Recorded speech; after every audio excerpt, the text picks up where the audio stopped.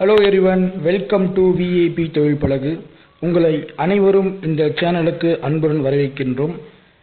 இந்த சேனல் புதுசா ஆரம்பிச்ச சேனல். இந்த சேனலுக்கு நீங்க சப்ஸ்கிரைப் பண்ணலாம், சப்ஸ்கிரைப் பண்ணிக்கோங்க. இதில் அதிகப்படியான தொழில் தொடங்குக்கான எப்படி தொழில் செய்யலாம், எந்த மாதிரி தொழில் துவங்கலாம், எப்படி சேல்ஸ் எல்லா விஷயமும் இந்த சேனல் அப்டேட் செய்யப்படும். இந்த சேனல் நீங்கள் புதுசாக இருந்தால் சப்ஸ்கிரைப் பண்ணிக்கோங்க. இன்றைக்கி நம்ம எதை பற்றி பார்க்க போகிறோம் அப்படின்னு சொன்னால் இட்லி வியாபாரத்தை பற்றி பார்க்க போகிறோம். இந்த இட்லி சாதாரணங்க இட்லி நினச்சிட்டிங்களா?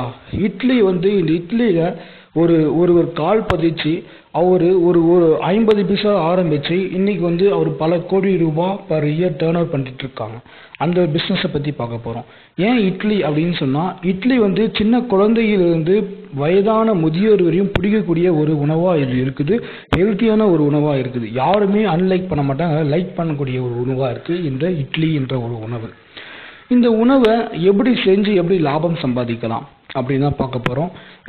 மோஸ்ட்லி இந்த வீடியோ எதுக்காக நான் இந்த வீடியோ அப்லோட் பண்ணுறேன் எதுக்கு அப்படின்னு சொன்னால், இன்றைக்கி படிச்சுட்டு ஏன் இன்க்ளூடிங் நான் கூட தான், இன்றைக்கி படிச்சுட்டு எத்தனையோ பேர் வேலை இல்லாமல் வேலைக்கு போகிறாங்க, சாட்டிஸ்ஃபை இல்லை, வேலை இல்லாமலும் வீட்டில் நிறைய பேர் இருக்காங்க, இல்லை என்ன தொழில் செய்யலாம் அப்படின்ட்டு திங்க் பண்ணிட்டு இருக்காங்க.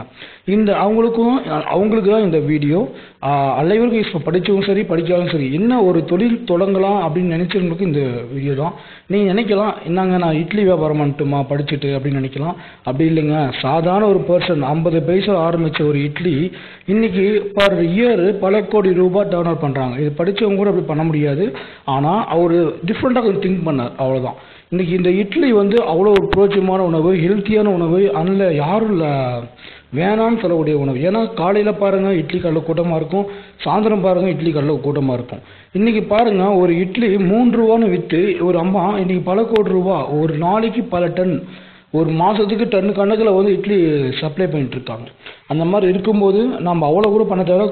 இன்றைக்கி குறைஞ்ச முதலீட்டில் மினிமம் ஒரு 1000 ரூபாய் 2000 ரூபாய் இன்வெஸ்ட் பண்ணி நீங்கள் ஒரு இட்லி ஷாப் ஆரம்பிக்கிறீங்க, மினிமம் ரேஞ்சில் ஆரம்பிக்கிறீங்க அப்படின்னு சொன்னால், நீங்கள் ஒரு நாளைக்கு மினிமம் 1000 2000 நீங்கள் இரட்டிப்பு லாபம் இதில் இட்லி கடையில் நீங்கள் பார்க்க முடியும். அந்த அளவுக்கு இந்த பிஸ்னஸில் அதிகமான ஒரு ஸ்கோப் இந்த இட்லிக்கு கொடுத்துருக்காங்க. அது இல்லாமல் பாருங்கள், இன்றைக்கி எத்தனையோ பேர் எக்ஸாம்பிள் சொல்ல போனால் சென்னை, கோயம்புத்தூர், மெயின் சிட்டியில் பார்த்தீங்கன்னா ஒரு இட்லி ரோடு கடையிலே பாருங்கள் 5 ரூபாலேருந்து 6 வரையும் சேல் பண்ணுறாங்க. நீங்கள் ஒரு சின்ன ஒரு இது பண்ணுங்கள். இப்போது எப்படின்னா ரேட்டு கொஞ்சம் குறைச்சி ஒரு 50 பைசா 1 ரூபா குறைச்சி கஸ்டமரை ஈர்க்கும் வகையில் நீங்கள் ஆரம்பிச்சிங்கன்னு சொன்னால் ஒன்றும் இல்லைங்க. எல்லாருமே கடையில் பாருங்கள் 10 ரூபா ஒரு இட்லி இன்றைக்கி 20, 30, 40, 50 ரூபா வரை ஒரு இட்லி இன்றைக்கி விற்றுட்ருக்காங்க. ஆனால் ஒரே ஒரு லேடி அவங்க டிஃப்ரெண்ட்டாக திங்க் பண்ணாங்க, ஒரு 3 ரூபாய்க்கு கொடுக்கலாம் இட்லின்னு திங்க் பண்ணாங்க.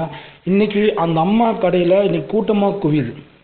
உங்களுக்கு தெரியுமான்னு தெரியல, இன்றைக்கி அவங்களுடைய பிஸ்னஸ் பர் மந்த் சம் லேக்ஸில் அவங்க பிஸ்னஸ் போயிட்டுருக்கு. பர் மந்த்துக்கு சம் லேக்ஸில் போயிட்டுருக்கு.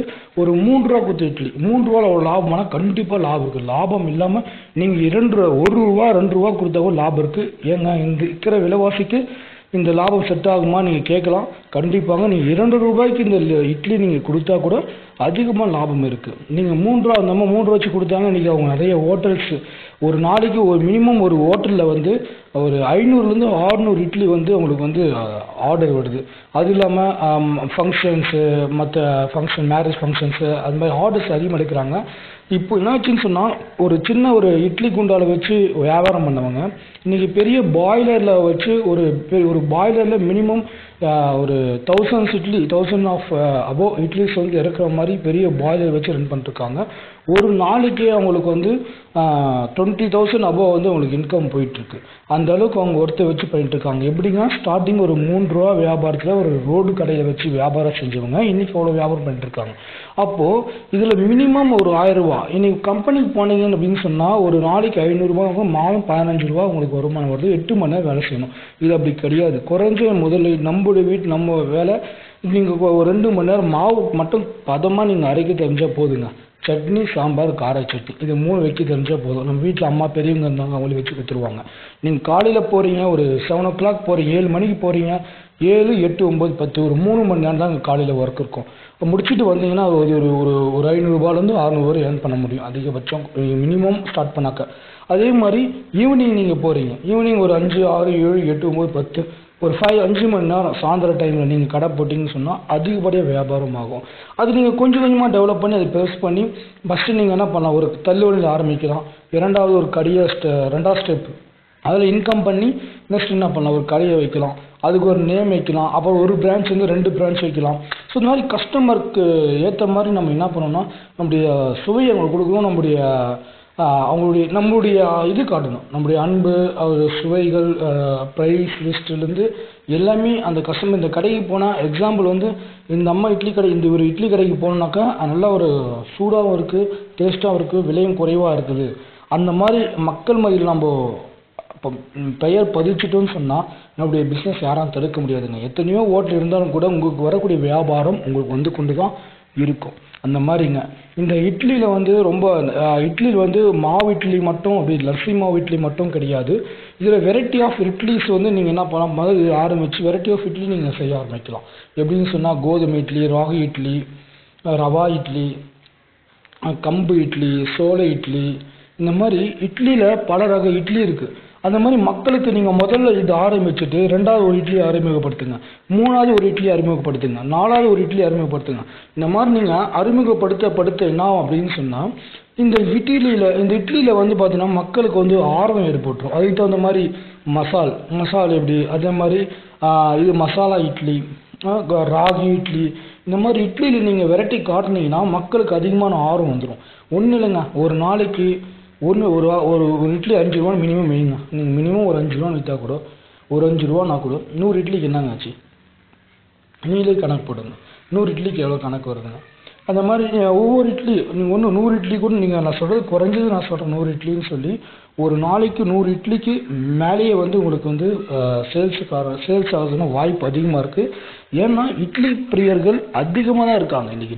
இன்னைக்கு பீஸா, பர்கர், பரோட்டா, என்ன இன்னைக்கு புது டிஷ்ஷு இன்னைக்கு வந்தாலும் கூட இட்லி இருக்கிற மோகம் இன்னைக்கு மக்களுக்கு இல்லைன்னு சொல்ல முடியாது. கண்டிப்பாக இருக்குது, 100% இருக்குது.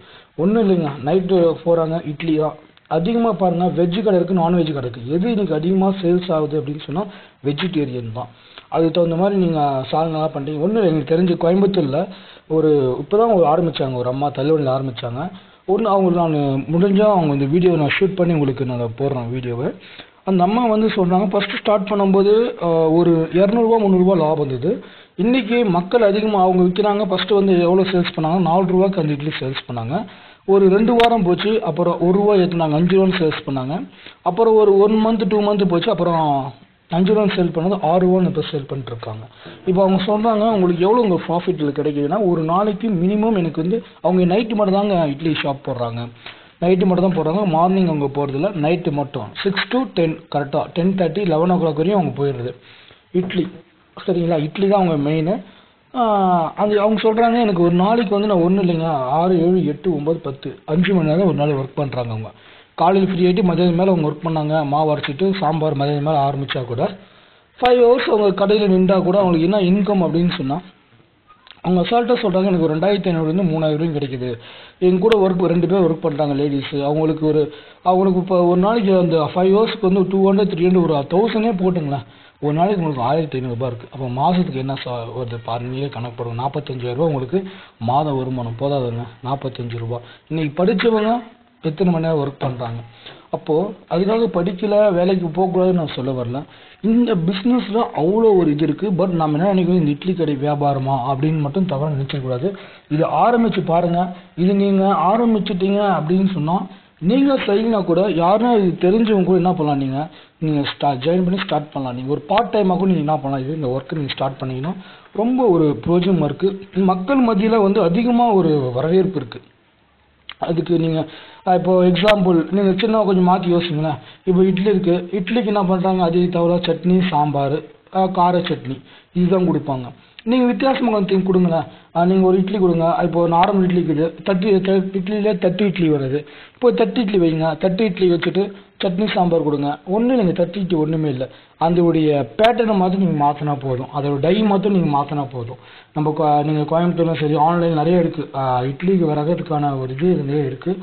அது டிஃப்ரெண்ட்டாக கொஞ்சம் மாற்றிட்டு அதுக்கு நீங்கள் தொடுக்கிறதுக்கு வந்து இட்லி பொடியும் அது கொஞ்சம் நல்லெண்ணெயும் கொஞ்சம் மிக்ஸ் பண்ணி கொடுத்தீங்க அப்படின்னு சொன்னால் அவங்களுக்கு எப்படிங்க இன்னும் அதிகமாக இது இன்னும் கொஞ்சம் டிஃப்ரெண்ட்டாக குவாலிட்டியாக தராங்க. அந்த குவாலிட்டியில் நீங்கள் ரேட் என்ன வச்சாலும் மக்களுக்கு இன்றைக்கி வந்து குவாலிட்டி வைஸ் தான்.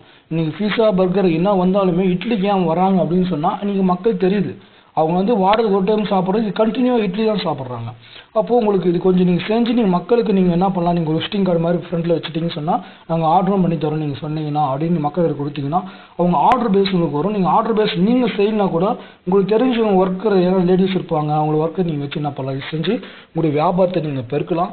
இதே உங்களுக்கு மந்த்லி மினிமம் ஒரு 1000 to 2000 பர் டேவே உங்களுக்கு கிடைக்கும் போது நம்ம என்ன பண்ணலாம், இந்த பிஸ்னஸை டெவலப் பண்ணிடலாம். ஆனால் இது ஈஸி, ஆனால் செய்து ஈஸி ஆனால் கஷ்டம். ஆனால் எப்படி சொல்கிறேன்னா ஈஸியும் கஷ்டம் எப்படின்னா நீங்கள் இது கஷ்டம்னாக்கா நீங்கள் கொஞ்சம் பழகும் போது தான் கொஞ்சம் கஷ்டமாக இருக்கும். ஆனால் பழகிட்டீங்க அப்படின்னு சொன்னால் ரொம்ப ஈஸிங்க. இந்த தொழில் வந்து செஞ்சீங்கன்னா இன்னைக்கு யாரும் இந்த ஃபுட் இண்டஸ்ட்ரியில் வந்து யாரும் தோற்றுதான் சரித்திரம் கிடையாது. சரிங்களா? எனக்கு தெரிஞ்ச வரையும் யாரும் தெரியல, மற்றவங்க இருக்காங்களோ எனக்கு தெரியல. ஸ்மாலாக ஒன்றும் இல்லை, சிம்பிளாக ஒரு தள்ளுவண்டியில் ஆரம்பிக்கிறாங்க. ஒரு பார்த்து ஒரு 5 years 10 years பார்த்தீங்கன்னாக்கா அவங்களுடைய க்ரோத் வந்து பெருசாகிடுது.